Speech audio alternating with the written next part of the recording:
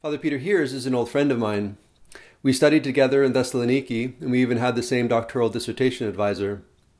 Father Peter is a man of many talents and involved in many endeavors. He started Divine Ascent Journal in the 1990s and currently owns and runs Uncut Mountain Press. Father Peter has taught at Holy Trinity Seminary in Jordanville, New York, and most recently he was the headmaster of Three Hierarchs Academy in Florence, Arizona. I'm always glad for the opportunity to spend some time with Father Peter, and he was recently in town and graciously agreed to sit down with me for this interview. So without further ado, I hope you'll enjoy this episode from my interview with Father Peter Heers.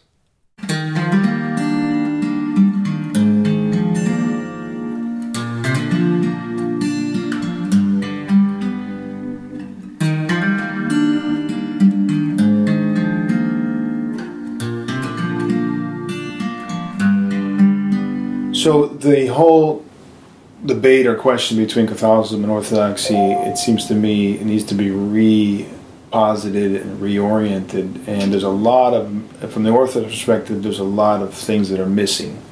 Mostly what people talk about in terms of the differences between Catholicism and Orthodoxy are the papacy, or at one point it was the filioque, but that's increasingly not. People are saying this is not an issue, which is not the case. It's definitely an issue because it's a part and parcel of a Trinitarian theology and a Christology, ultimately, that's very problematic. But if we go to some things that are not discussed, we'll see that there's a real major difference in our soteriology, and that's the most important. That's what drives everything else. So in the Orthodox Church, our vision is that salvation is a process of purification, illumination, ending in theosis, deification, or glorification, depending on how you want to put it. And all of that whole theology or soteriology is based on our experience of God and has been exposited by such saints as St. Gregory Palamas and others. And integral to that, both to our vision of who Christ is, but also how we're saved in Christ, are the uncreated divine energies. And this theology, this understanding is really absent for the most part in much of post-schism Catholicism, especially in Aquinas and especially in scholasticism.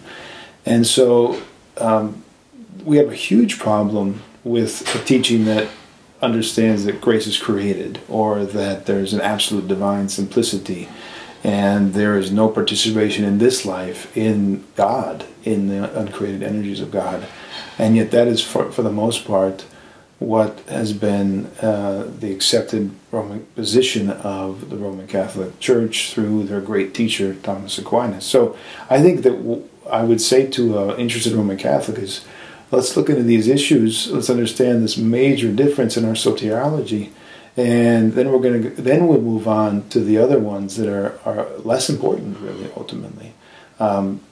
Everything's going to come back to Christ and how we're saved in Christ. This is the center.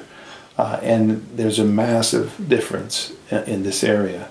So that's where I would start and try to help an interested Roman Catholic understand the differences and why they need to consider and to begin the process of becoming Orthodox. So I think most Protestants who are sincere and are seeking, they want to have an intimate, personal relationship with Jesus Christ. And who doesn't? And this is actually the center of the Orthodox Church as well. But how does this go about? How does one obtain to that? Is it simply on the level of the emotions? Is it on the level of the will? Is it on the level of the intellect, the rational intellect? It's the whole man that needs to be saved. And only in the Orthodox Church does one encounter the whole Christ. Only in the Orthodox Church the salvation is addressed to and pertaining to and involving the whole man, and that means body and soul. It means the nous, which is the part of the soul or the heart of man, the spirit of man, which communes with God, but it also is the body. And so we have to be in communion with Christ means to be in communion in body and soul, and that means the Eucharist. And so in the Orthodox Church, we live the continuation of the Incarnation. We live the scandal of the particular that is the Incarnation throughout the ages. Christ is the Church, And so only in his body is one encountering Christ and truly having a personal relationship with Jesus Christ. Too much of what passes as soteriology in the Protestant world is just really piecemeal, and it's a degraded version of what Christ and the apostles and the Holy Fathers brought to the world. And so if they're really interested in a personal encounter with Jesus Christ, then they're going to become Orthodox. They're going to enjoy it. They're going to embrace the whole man and the whole teaching of the Church, and that means the Church. Hi again, hope you enjoyed this episode from my interview with Father Peter Heers. Please subscribe to get notified when new videos become available. And if you enjoy the content on this channel, please consider supporting it. There's a link to the support page on our website below this video. Thanks so much, and have a great weekend, and we'll see you soon.